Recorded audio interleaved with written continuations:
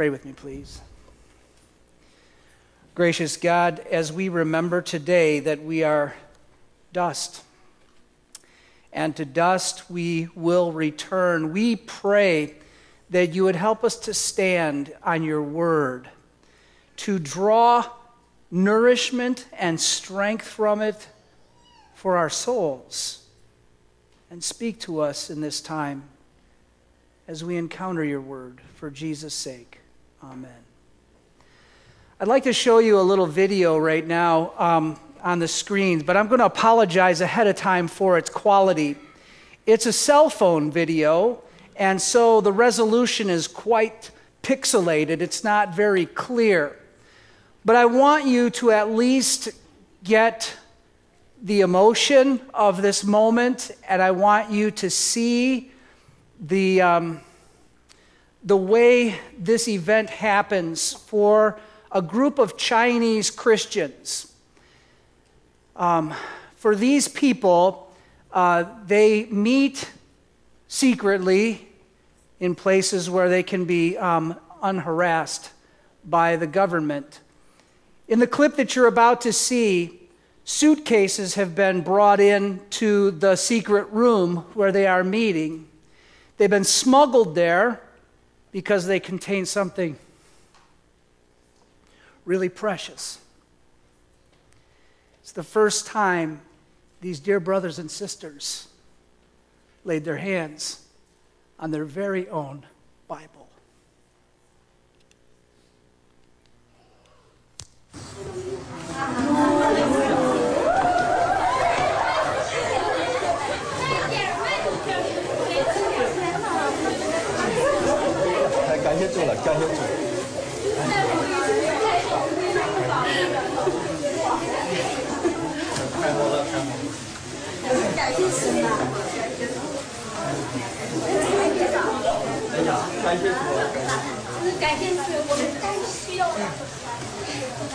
当我看到这本书，我就看到了那些帮助我们的弟兄姊妹们，他们的血和力带回来的。这是我们教会这个时候最需要的，真是我们最需要的事。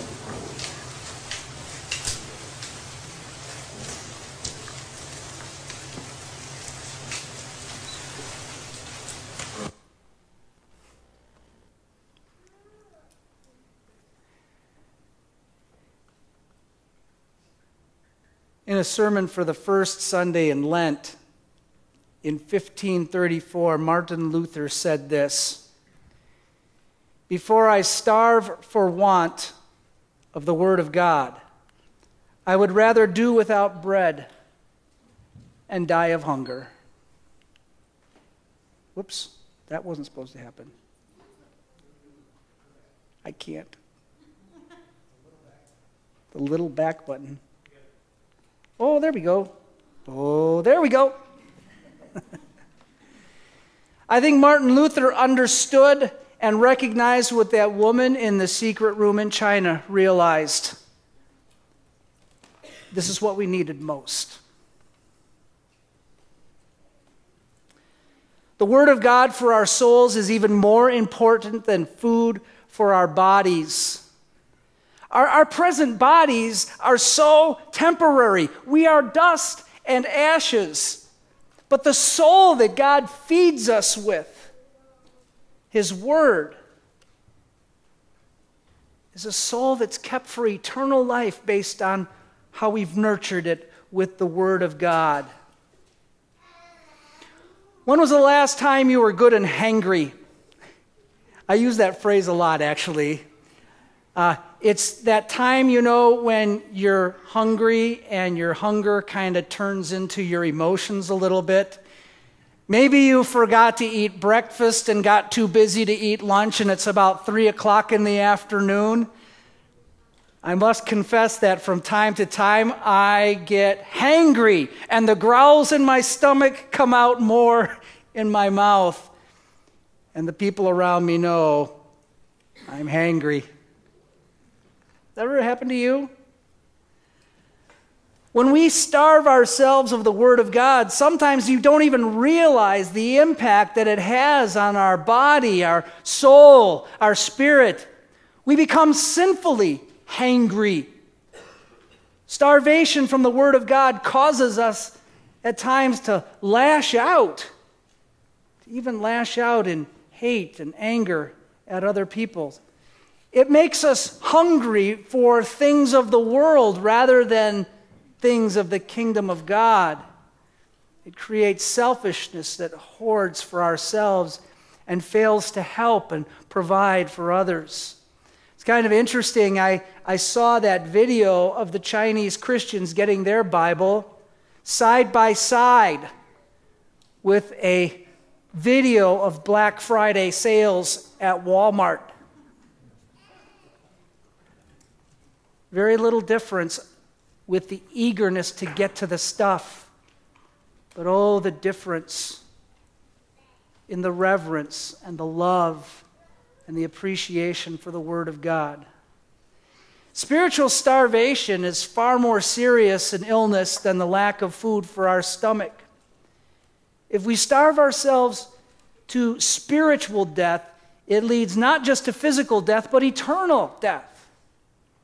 When the children of Israel were wandering their way through the wilderness, they too got physically and spiritually hangry. They lashed out at Moses.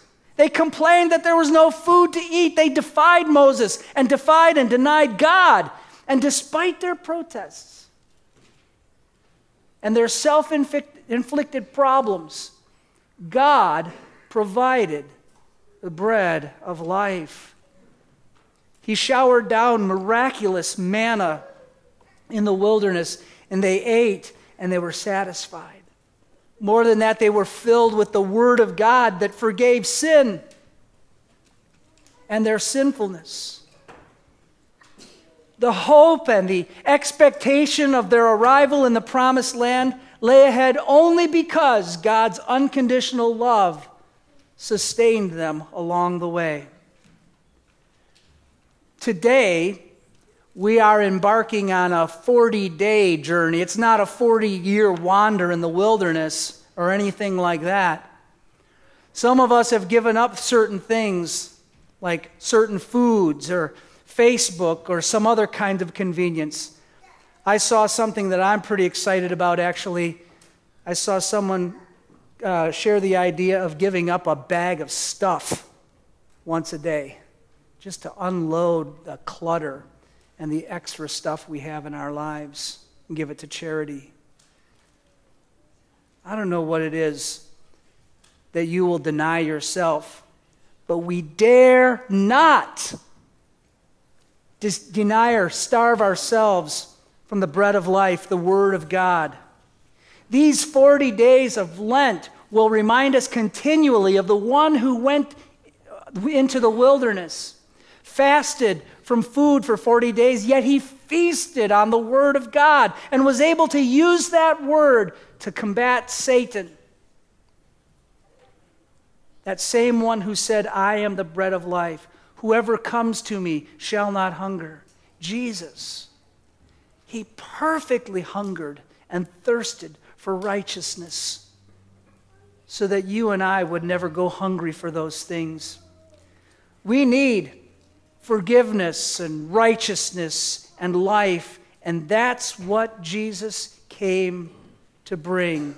He's the deliverer. He's the server. He's the one who showers down the miraculous manna of His perfect Word. Think about that. He serves us His own body and blood each time we come to His table, to Holy Communion. His meal is the one that fills us to the full with all that we need to be nourished and strong in the faith. So on Ash Wednesday, we're reminded that we are dust, and we will return to dust.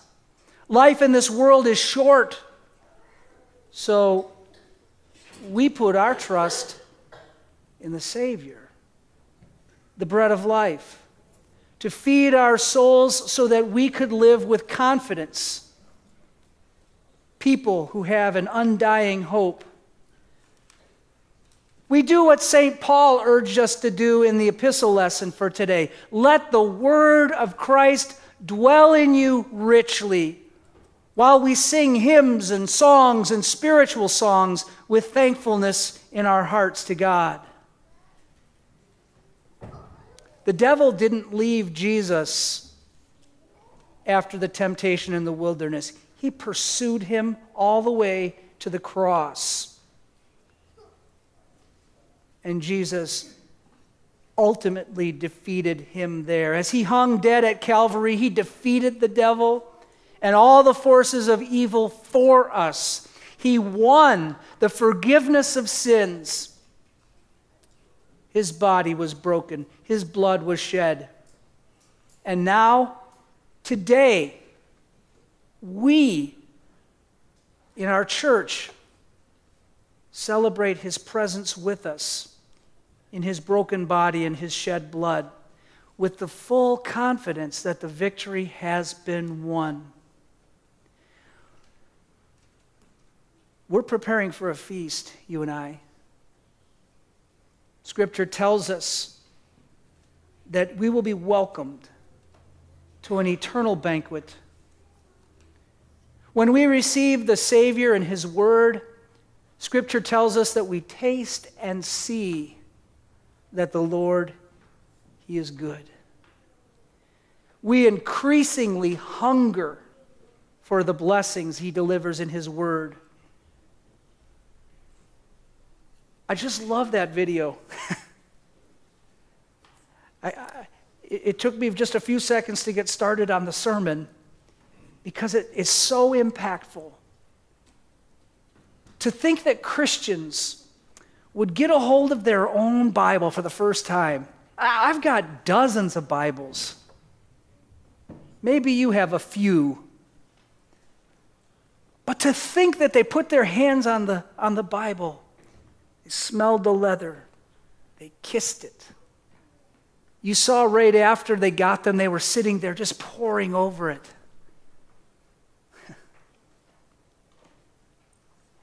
We can be like them if we realize this is what we needed the most. Amen? Amen. Gracious God, we thank you for your word. Teach us to stand upon your word, to stand upon the truth that our Lord Jesus Christ has come into the world to save us sinners. And though we are dust and ashes, we know that we shall rise again to be with you forever. Give us confidence and hope as we stand on your word for Jesus' sake. Amen.